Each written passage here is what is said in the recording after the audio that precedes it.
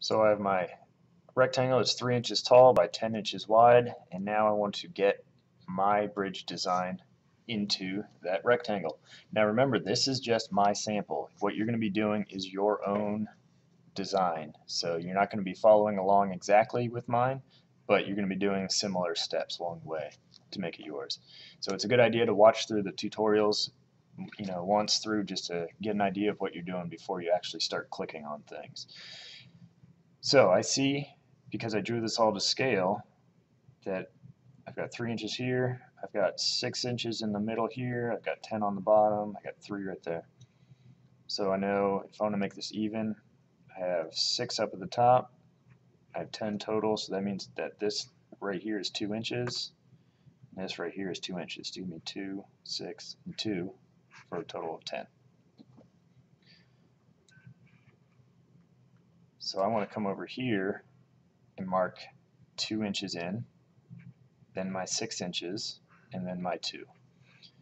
So what I can do is make a line. Again, we're going to click. I'm just going to bring it over. And I know I want exactly 2 inches. So I'm not going to sit here and try to get that 2. What I'm just going to type in 2, hit enter. That's going to give me this nice little point right here. Come over another 6, hit enter, and then I know that that's 2 right there. So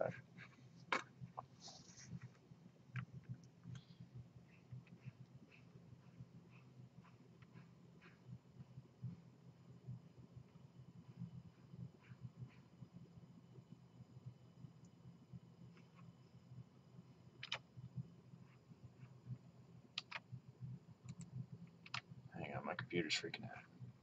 Alright. So that's 2 right there. If you want to change that, remember you can always come over here, double click. If I want to make that, let's say 3 inches, that's going to bring that over. It's going to keep that in there. So 2. Now I want to draw a line from that point down here to the bottom. So let's take my line tool again. If I come over here, it's going to snap to that point right there. Come over here, right there.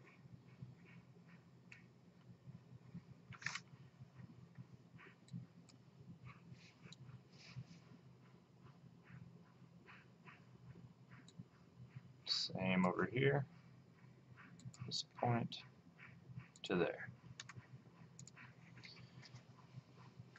Now if I drew this to scale everything correctly, I should be able to figure out that this is 1, 2, 3, 4 inches.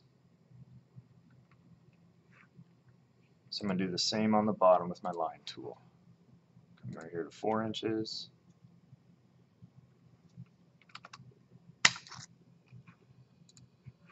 So that's 1, 2, and then that should leave me 4 at the end.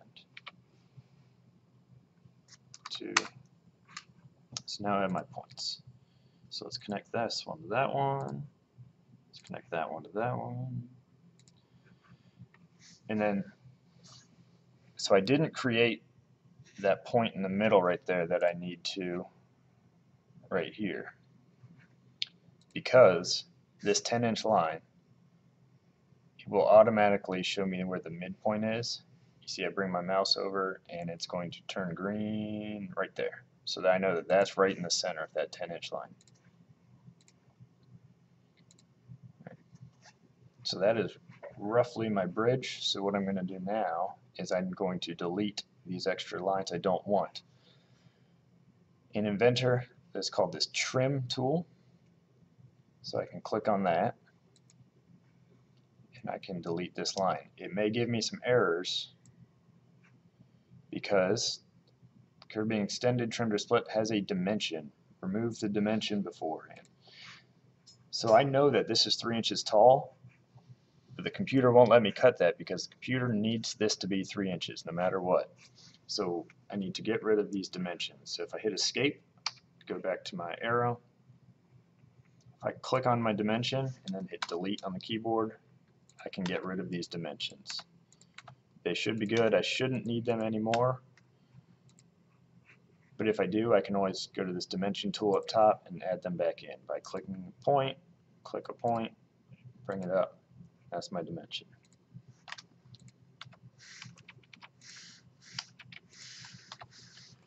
So go to the trim tool and delete these lines I don't need. You can click on it and that will delete that line, or if I have the trim tool, if I click and hold down, this little line it creates, it's going to delete whatever it touches. So that is my bridge.